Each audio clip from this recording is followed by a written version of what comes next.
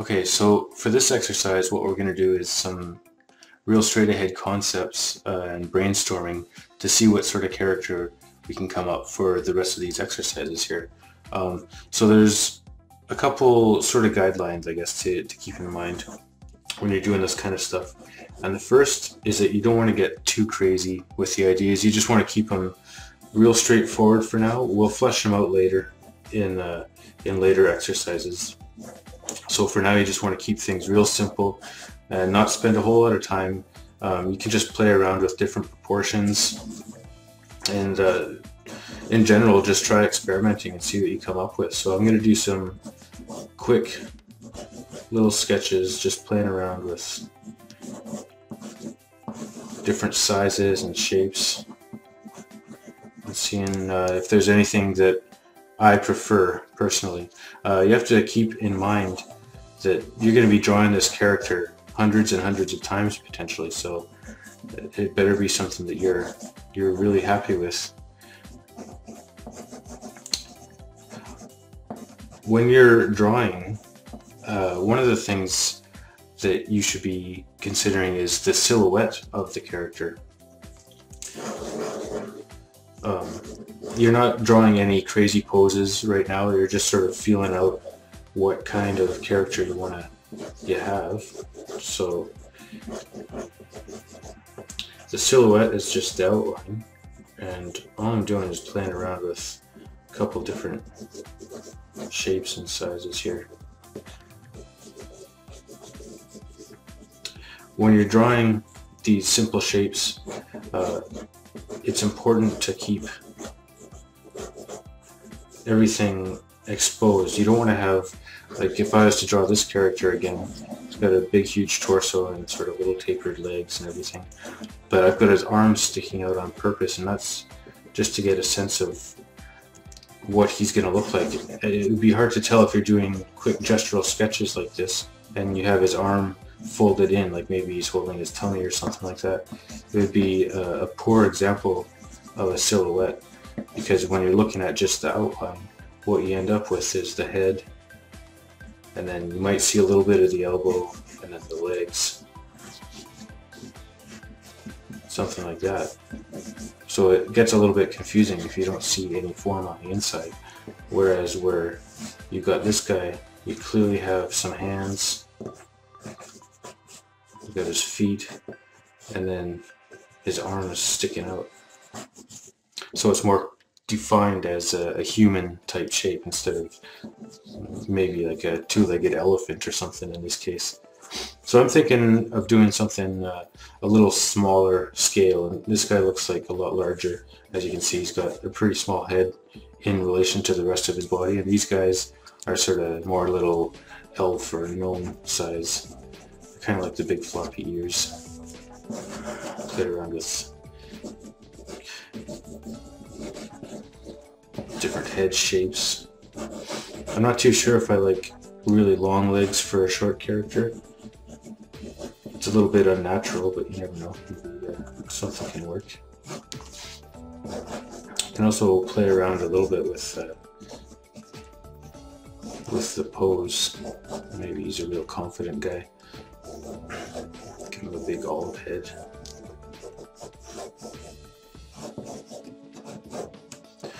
So this is just the very, very initial stages. You don't want to spend a whole lot of time on any of these sketches. You just want to keep going from one to the next. You might like one, spend a little bit of time and see where it goes with your sketches.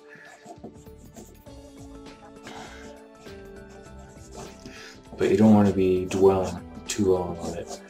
There'll be one that really appeals to you, and if that one pops out, then go for it. Keep on developing it and see what you can come up with. What we're going to do in the later stages is break stuff down into separate components to really understand the different forms and shapes that go into the character that you've chosen.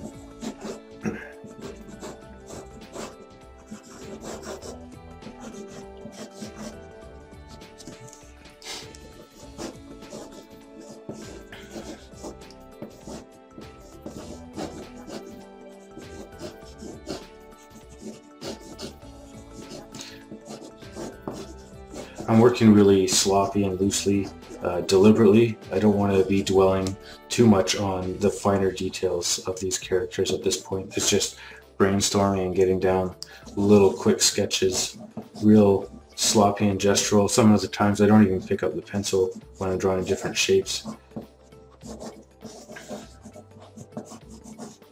So it can look like a ball of spaghetti, but this one's kind of neat with the big arms. Be an interesting study of motion.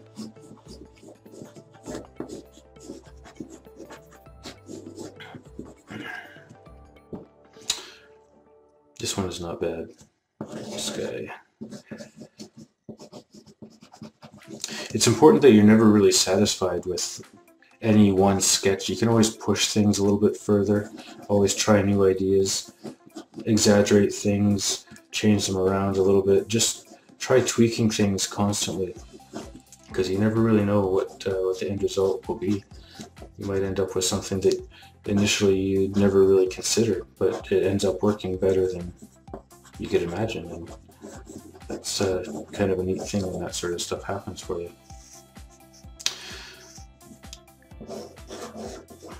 I'm still kind of liking this guy. It's nice and cartoony looking.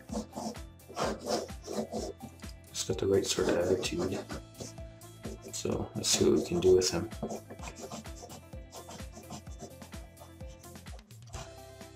Maybe we'll give him a big nose like that.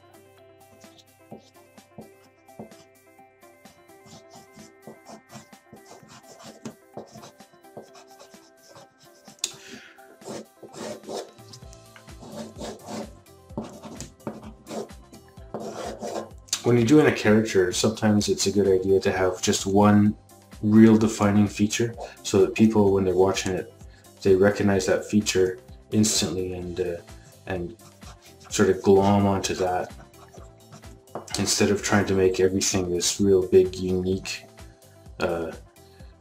standout feature. That can get a little bit interfering, I guess, because there's no real focal point for that character. You don't know what to look at. If I've got this guy with like huge, ridiculous ears, and then maybe he's got a giant honking nose or something like that, it gets a little strange looking, and that can work depending on the side or the style that you're going for. But in a lot of cases, you want to give the viewer just one real straight ahead, bam, in your face kind of focal point. So I'm thinking with this guy, I kind of like the nose. I don't know about how big I want to go with that. A little tuft of hair. Play around with his head shape a little bit.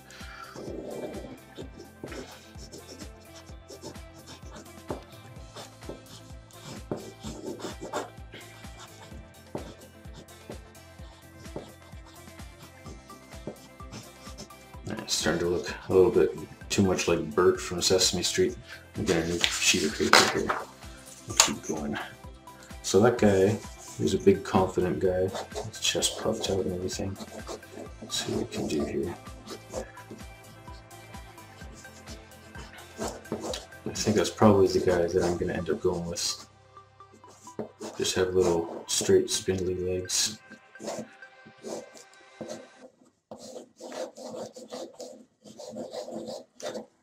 I think that's about the right proportions for him.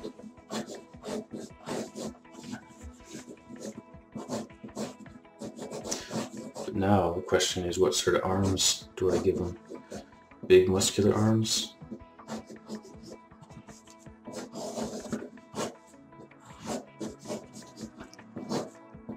Or little scrawny arms? Give him a nice round chin, so it's clearly defined from the rest of his body, instead of just kind of blending into like a banana shape. It's sort of weird.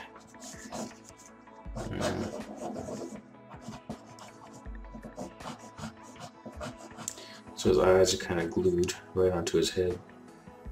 Just give him a little button nose. Give him big eyes. That'll be his defining feature. Big, sort of buggy looking eyes.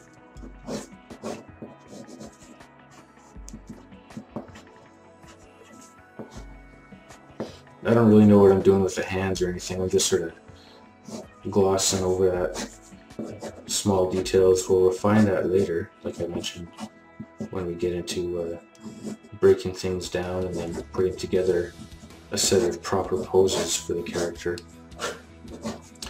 I'm also not bothering to do anything with clothing or accessories or anything like that on this guy.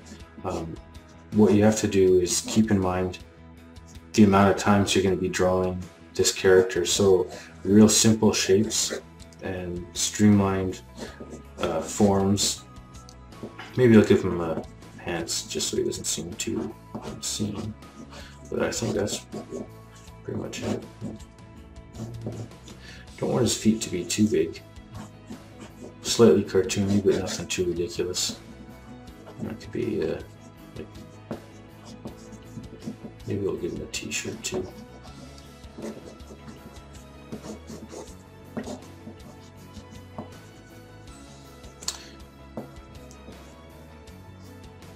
Now have a little cherry big smile. And you know what? I think that's pretty much it there. So there's the rough concept of the character and a few of the simple steps to go through, just blowing through a whole bunch of different ideas and seeing what sticks for you. And that's the one I think I'll be working with. So we'll see you in the next lesson where I break this guy down into basic shapes.